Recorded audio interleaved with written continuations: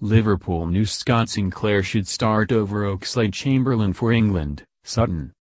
Liverpool splashed £35 million on Oxlade Chamberlain in August, signing the 24-year-old from Premier League rivals Arsenal.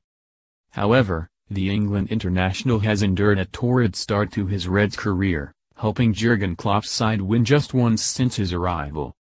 His campaign hit an all-time low in midweek when he was criticised for a dreadful performance in England's unconvincing 1-0 victory over Slovenia. And Celtic legend Sutton thinks Sinclair deserves a chance to shine, having hit 35 goals from 66 appearances since signing from Aston Villa in the summer of 2016. Alex Oxlade-Chamberlain has had a torrid start to the season, he told the Daily Record. His confidence is through the floor, yet he's back in the fold. Gareth Southgate's approach towards Scott Sinclair smacks of arrogance.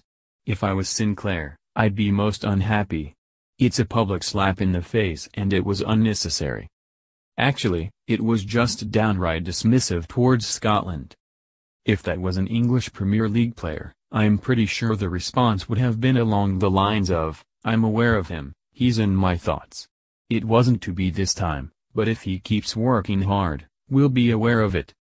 Sutton's comments refer to Southgate's words about Sinclair last week, where he suggested the ex-Manchester City winger was not good enough for his Three Lions squad.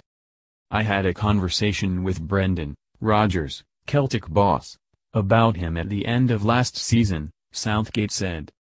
"He's a good player but we have good quality in that area of the pitch and at the moment I think he is just below the level of what we have